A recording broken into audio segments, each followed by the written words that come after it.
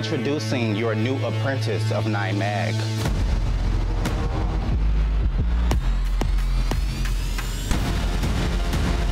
End of the day, we ain't gotta be friends, nothing. I'm gonna take care of my son, you take care of your son. That's it, bro. You don't have nothing for me neither. Yes, you don't. You fighting the hand that feeds you. You fighting the hand that feeds you, bro. Get out of here, bro. Phor, I know you learned from his mistakes, his accomplishments, your accomplishments, bro. Wishes to you, bro. That was a terrible cheers. That was a terrible cheers. I wasn't done. I wasn't done. I was gonna say some sexy I'ma get the bag, never doubt that. I was on 10, never fall back. What's up? How much? How are you? Thanks for coming. This is nice. I like it. How things going over at Second City? I think Charmaine is very overwhelmed with what she has going on. Char gets nothing but heat from social media and the fans, and it's really starting to affect her emotional state. They don't see what's behind the screens, behind doors. We see that. She's just had it with being on camera. She's been very affected by the way that she's been depicted. She's been very affected by the way that she's been getting a negative light shown on her. This whole environment, starting with 9 Mag, because that's where she started, has affected her life, I think, in general. Okay, so why not walk away? When you needed to. Because don't say it as if 9 Mag and everything that she was a part of just affected her. Because she played big parts in that. Did she tell you when she played parts in Don and his marriage? She played parts with Van. She played parts in me and my relationship. She played parts with Phor and all these different type of things. It was okay when it was on the other side of it, correct? So now that you're on the other side and you're getting the bad that we've gotten before, now it ain't working for you. Now it's all I'm depicted wrong. Welcome to the world of being seen. There's been times where I've received backlash from this very show's audience. You know, and that comes with the territory of living your life in front of a camera. You know, I mean, it's hard to deal with at times, you know, sometimes unbearable, but if what you're about is sticking to this and giving something that's relatable to the people, you just gotta work through it. So what I choose to do is take a step back. And if she falls in between it, I'm sorry. I wish I could be there for her.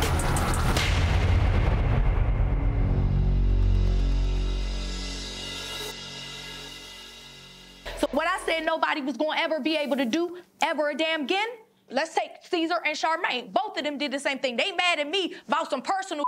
Oh, what's the first thing they do? Oh, you fired. You fired or you get out my shop. Because that's the only way they know how to hurt me. I think it's come to a point that we just gotta go our separate ways, yo. You need to get out the shop, too. Get out the shop. I'm not going to little stank-ass bitch. I said, what nobody gonna have that power over me again. The next time I get put out of something will be my own.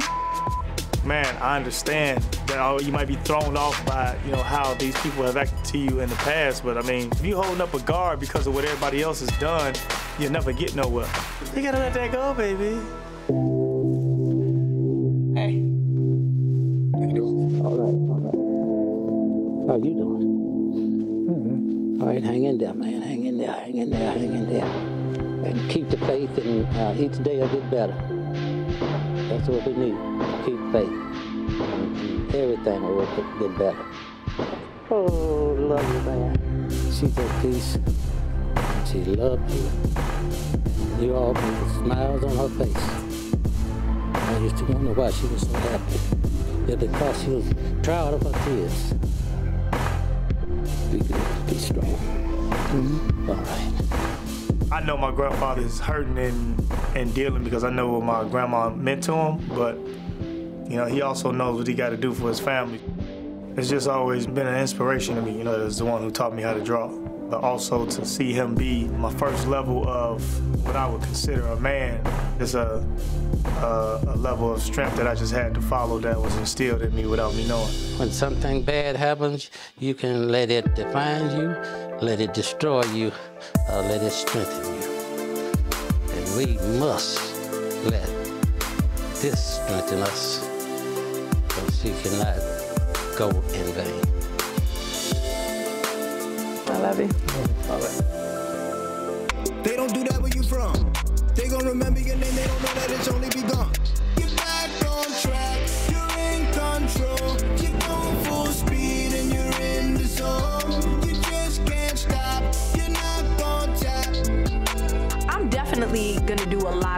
searching. I have to start to take care of me and making sure that I'm okay.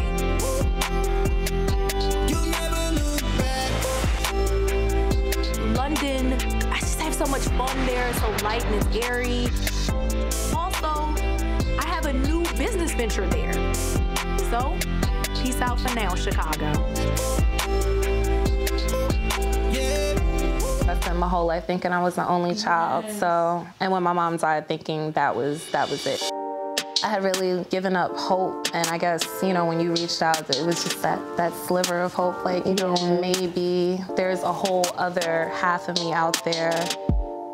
And I don't want to miss out on the opportunity to know my siblings, you know what I'm saying? But, you know, at this point, it's so heavy on my heart, like, I don't even want to guess about it no more. I'm just ready to take these tests, girl. Get this done, figure it out. Before Stasia came, we agreed that we needed to know if we were related for real. So I picked up some of those over-the-counter tests for us to take together. I don't wanna be another number. I don't wanna be another case, no. Well, here's to possibly changing the rest of our lives. I don't wanna be another case. Okay. I don't wanna be another number. If the tests come back negative, part of me is a little sad. I don't wanna be another number. Because it's like, all right, if this guy isn't my father, then who is? And will I ever find them? No. Like, I've been nothing but a good-ass person. Okay. It's like, show me some mercy. Bad person, bro. But you are delusional too, bro. No, you're delusional. You called me a hoe about 10 times, my because you mad. You're giving whole bad. You took pictures of the house. How? Get single. You supposed to be. Cool, go do what you want. So get out the crib, I got you in, motherfucker. Go find your own place to live right now. So move out the motherfucking crib, then. I got you in that motherfucker. Every time I got you in that motherfucker. Go move. Move then, get the out, get your own going then. Goofy silly. I feel like there's so much lingering tension between us because I know that there's still feelings there. Look at the way you're acting, look at the way you're responding, look at the way you treat me. You ready to just throw me out on top of your child because my baby going wherever I go. Any man that like throws that in your face, that's a definite sign of control. At the end of the day, we ain't gotta be friends, nothing. I'm gonna take care of my son, you take care of your son. That's it, bro. You don't have nothing for me neither. Yes, I do. You fighting the hand that feeds you. You fighting the hand that feeds you, bro. Get out of here, bro. Get away, you're toxic. You're not gonna control me in my entire life.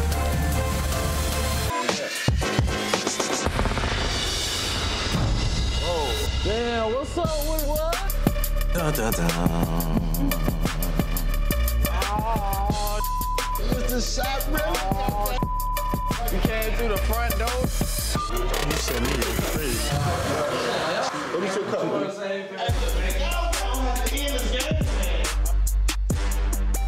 You know, I thought this was a 9-mag outing, you know, so somebody didn't put the ops in the building. It's been a long time. You know?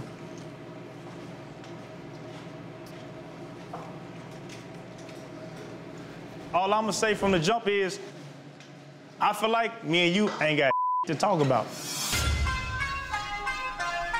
And I feel like ain't no point of picking up like, I'm gonna just take whatever it is and move the on.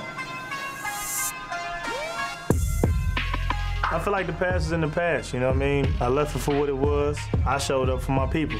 He showed up for a reason. I'm on my tunnel vision with me and mine. I think you understand what got us this far.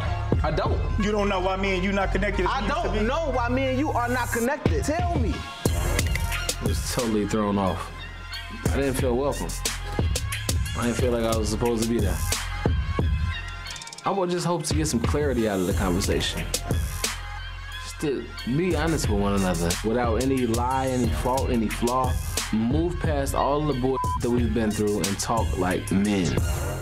I think what the real issue was, bro, was that tattoo from years ago because Shorty came back after him. She actually sued me for over $600,000. And Ryan ended up having to pay that bill, G. I didn't know that. And guess what happened? Yeah, fine. I know, I get it, bro. I know what you, but. So without me knowing or without me getting certain paperwork, but then when we didn't show up to none of them court dates, we lose by default. And out of nowhere, you owe $500,000 and I do too. When they was sending to you and you never showed up to court, they said, we taking their ass to the cleaners. Did not know. And you know me not to be a liar. I don't come here sitting playing games with you or anybody else.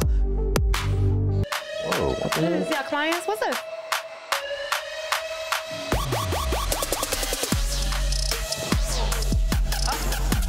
Ryan really knows how to return home from a trip.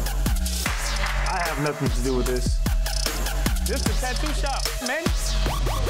I'm honestly trying to figure out who it is. It's probably Prince Hakeem. I don't know what is going on. This is a mighty big entrance for somebody who's not Beyonce. Y'all looking for the dance club? You're all good. I'm feeling right. What's up, y'all? Y'all killed that. Wait, where y'all going? What y'all here for? Coming to America.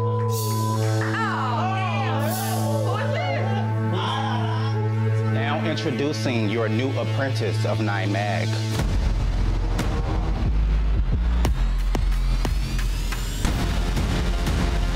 The one and only Miss Kitty.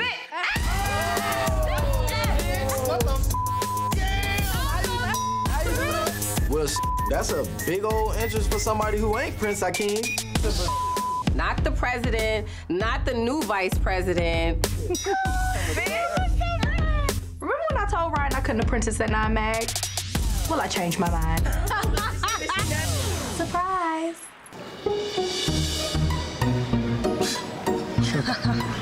What's up, man? What's up? Wow, you're matching me. Wow, that's crazy. That is crazy. Great minds think alike. Great minds think alike. How you doing? I'm good. How are you? I just really wanted to apologize for the way things went down the other day on my behalf. You know, we better than that. I mean, I appreciate you apologizing. We know how it gets. You know, we get crazy, I get crazy, you get crazy. And just even in that moment itself, I just wanted to be kind of understood. Let me have a voice, like I gave you a voice. Let's be fair about it. Gotcha.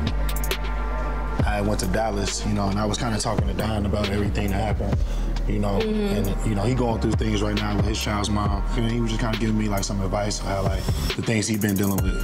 I don't ever want to reach that point with you where there's no source of contact. I don't know what's going on with you and forever. And I would hate to have to do that, you know? That's why I'm like, we got to do better. We got to get better. We should never do that. Communicating. I don't want to come off like that. I don't want to have to ever, like, shut down on you, and I don't want you to have to shut down on me. Most importantly, I feel like for the sake of our son, like, we do need to work on, you know, having a better relationship.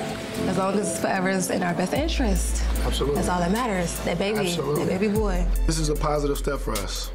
I'm glad that me and her had this conversation and see the vision to raise our son the right way, man. Without the stress, without the headaches, and we can make this fun. What's going on with you in, like, in Chicago? You gonna stay here? What you thinking? Well, I've decided to move. So I've decided to go to Atlanta. Let me talk to you all. Let me talk to you all. Don't pretend like you do. Don, Don, look at me. Every time, bro. You stunt, bro. Don. I stunt. You stunt and act like I don't you talk never to you. said that. You think I'm gonna sit here and let you tell me I'm not a good wife and I'm gonna still be cool with you? No, you don't. You never tell me that. Gee, if you would have told me that, we wouldn't even be here right now. Because if you telling me I wasn't a good wife, I wouldn't even waste my time even doing this. Just look at me. Real talk. Look at me. I'm not I need you to regulate. I need you to regulate. Bring your eyes to me. Look at me. Bring yourself back. Here we go. The reason why I let you all even do this is because the only time you all began to share your deepest truth is when you're in a rage. And when you're sharing your deepest truth, you can't hear. And if the only way you can tell your deepest truth to each other is through that, y'all don't know each other. Right now, I am just having, like, a whirlwind of emotions. I'm really about to meet my father for the first time. I've played this moment over in my head 1,000 times, and I still have no idea what I'm gonna say to him, if he even decides to show up.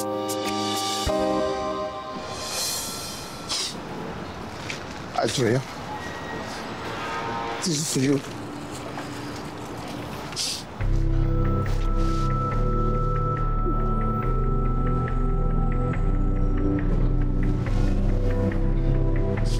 This is for you, Mamas. Thank you. Thank you. How are you? Oh, man. You are so beautiful.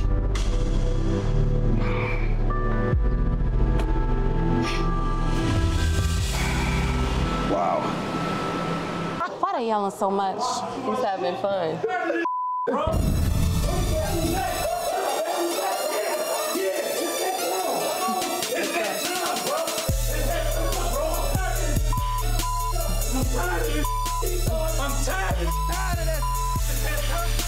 Like, Jet literally got yanked out of the botanical garden to come to work, and he hasn't had a client. We're not hourly employees, so we don't get paid if we don't do a tattoo. It was supposed to be like 10 to 15 people here, and there was only 6. You can dilute this, edit this, edit me out, cut me out, cut me out, cut me out. It's that point, bro. We can call Ryan. Call my brother. I know him the longest, bro. Let's go. At first, I just thought Jet was joking. Then once I started to really listen to what he was saying, I feel like one of the reasons that he went so crazy is he was talking about production. When the artists come in sometimes, if they're setting up to do a scene, and then, you know, if they're playing music, the music is so loud sometimes. And, you know, production might ask them to turn the music down or turn the music off, and, you know, they feel some type of way about it. I do feel he could have gone about it another way instead of losing his Girl. Has anybody talked to Ryan? I don't think so, but he gonna be mad when he find out.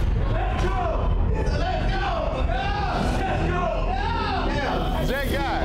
All right, right here. All right, check this out. You got your moment to say everything you feel. What a boom I get. Talk about it right now. Everything you just said, talk about it, but make it make sense. How you feel? Use your time. No, we ain't saying this. Either you talk or not go talk. Don't talk when ain't nobody listening. Talk when it's your time. Then say it again so the world can hear. Turn the cameras on. What's that, Ryan? Hey, brother, I got you a going away gift. In case you're gonna miss a little parts of 9 Mag, your brothers, you know, got a quick trip down memory lane for you. Take this with you. Nah, for sure. You dig? Love you, man. Love you too, my brother. 9 Mag at one point felt like a place of no egos. We stood by each other no matter what was going on. When you look at these pictures, it just reminds you of how it feels to do something phenomenal next to a group of people you truly love. No matter what, history will never take away that I did something super dope with my family. Get something like this presented to me, you know what I mean? It hit different, bro. You know what I'm saying? Like, that's why we did it. It really Take hit. pictures. These motherfucking memories. And it's not just, they not just pictures, bro. They memories. You know Real memories in that thing. That's why this means so much to me, bro, because I see everything we went through. When I've been by your side, bro. I ain't quitting on nobody, man. You my dog, bro, and when I say that, I mean it, bro. Now listen, bro, I ain't got no brothers.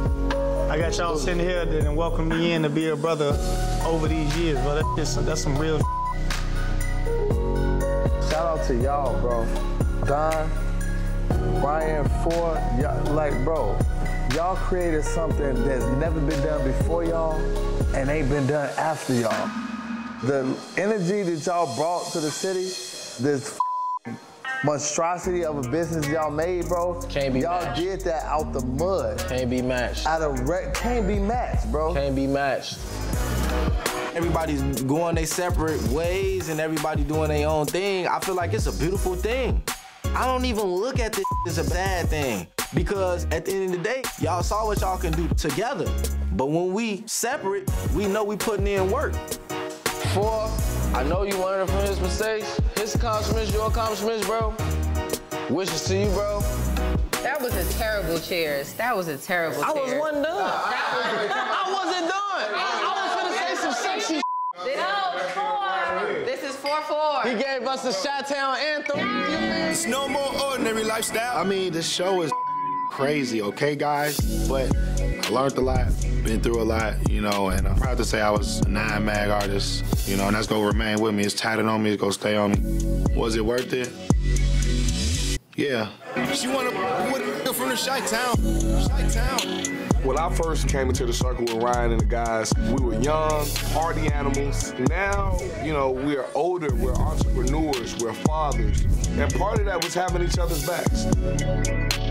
Me and Ashley have been through way worse stuff. I mean, it's been 10 years. These type of things that we're dealing with right now are gonna keep happening. But it's all about putting in the effort to work through them. I know that we are gonna be okay. We have to remember till death do us part. We gotta fight for each other and we gotta keep pushing through. She like, man, before you be litty. Just left over east, now we ride on the lake. I been drinking behind the museum. I did bring the world to 9 mag, and I definitely have zero regrets for doing that. Everybody played their part in growing 9 mag to be what it was. Myself, Phor, Cat, Van, we all played a part in that. And in that, I developed some friends and some family, and I developed another layer of loyalty that allowed for me to be so dedicated to growing others, I didn't even focus on myself. With that being said, you know, it's time for me to move forward with my own life.